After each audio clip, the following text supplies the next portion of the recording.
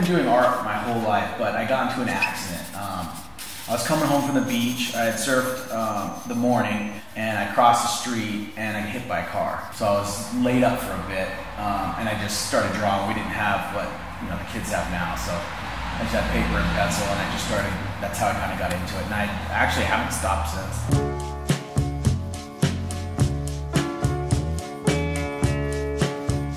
My name is Dave Hobrecht. I'm a sports artist.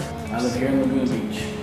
This piece right here is one of my favorites. This is what I was talking about, was my attempt. Of course, only it's an attempt because I can't get near him, of my Norman Rockwell-ish look. I'd always be an artist if I didn't do it as a career, that's for sure. I'd always paint because you get that pull where, I was painting when my kids went to bed at like 8:39 and the family was sleeping.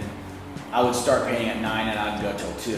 Thought it caught you, then you weasel through the door. I make this batch. It's hard to see if you can see it. I'll take it out. It's a mixture of dust. This is you can see it's pretty smoky. That's the charcoal pastel.